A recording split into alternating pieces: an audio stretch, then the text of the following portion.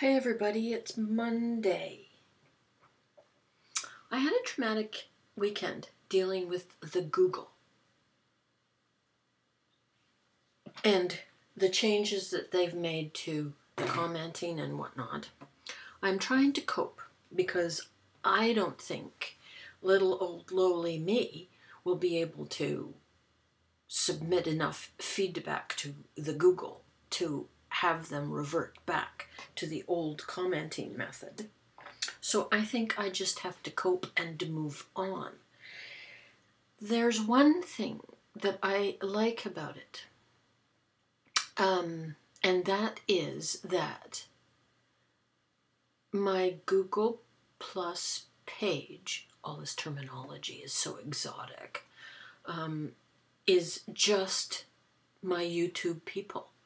It's just my YouTube friends. So I can comment more. I don't comment and play on Facebook because I don't want a merging of the groups.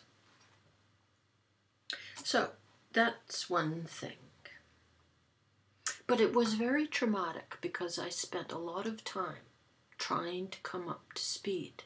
And all it did was succeed in making me feel like a little old lady. In fact, a cranky little old lady. Because it's a very weird system, and I don't think it's user-friendly. It makes me feel that as time goes by, it's more difficult for me to come to terms with electronic changes. Do you want to see the scarf that I was doing? I finished it. I am okay. It's okay.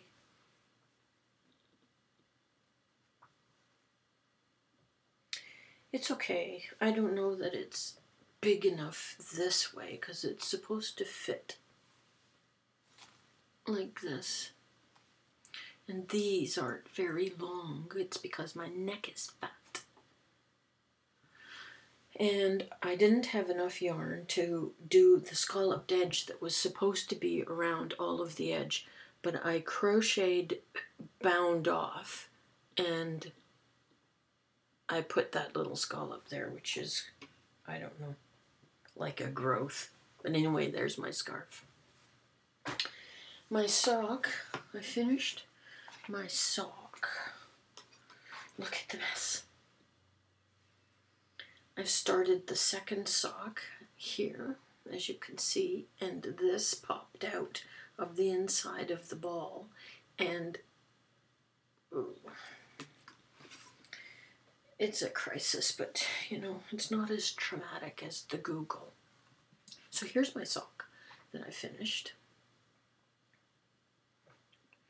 And it's going to go, look how nicely it's going to go with my purple shoe. Pat just laughs and shakes his head. This is not blue, it's purple, and it's like a honeycomb pattern all here in purple.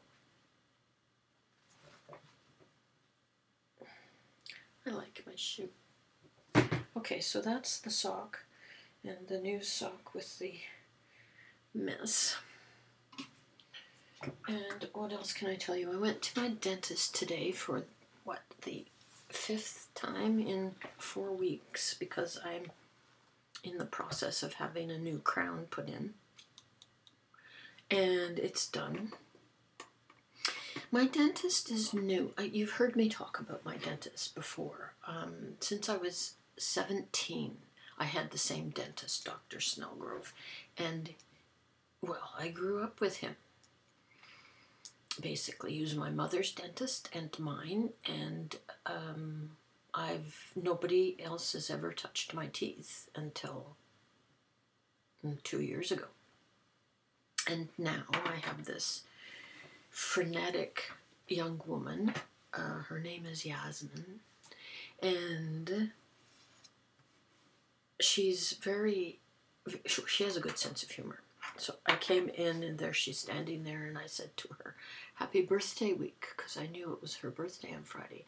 And she looked at me, big eyes, And she says, how did you know it was my birthday? And I said, I know everything. And anyway, she's just funny with stuff like that. Anyway, I'm sitting in the chair and she says to me, do you want freezing? And I said, not if I don't need it. Like, she says, well, probably 3/4 of my patients have freezing when I put the crowns on. And I said, how long is it going to take? And she says, maybe 10 minutes. And I said, I'm a woman. I can endure 10 minutes of tooth pain. Just do it. So it took about 15 minutes, and it was just sensitivity when she sprayed and washed the tooth because it's exposed nerves. But anyway, she's going on with all of this stuff, and she says to me, do you want to see your tooth before I put it in? And I said, sure. And I said, is it purple? Just, flat out like that. And she says to me, without even a pause in her breath, she looks at me and she says, no, it's red. This is the week of red crowns. So she brings the crown out, and I said, have you ever seen anything more beautiful than that? And of course, it's a little sort of gray tooth matching the color of my teeth, which aren't neon white. Anyway, it's done, and the tooth is in and feels a little odd right now, but I was hoping for popcorn and a movie this afternoon, but she said, don't, not for a bit. So that was that. That's all I've done. I did pop into the toy store to see if I could find the toy that I was looking for a newborn, and I can't, so that's the end of that. I guess I'll crochet or knit a booty. I talked to Judy Mistriglo on Friday afternoon on FaceTime, and that was lovely. We should do that more often. And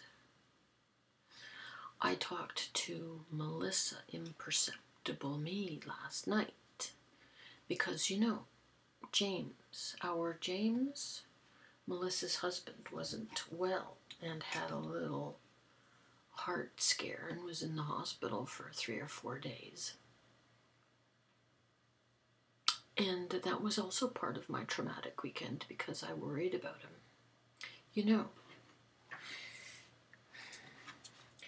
James is very special. And it was upsetting me to think of him suffering in a hospital.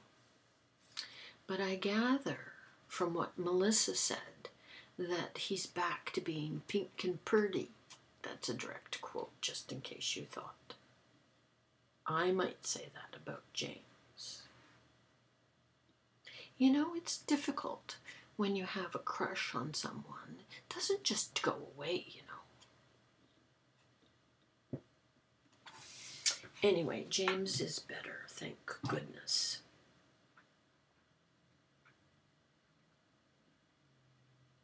That's it, that's all.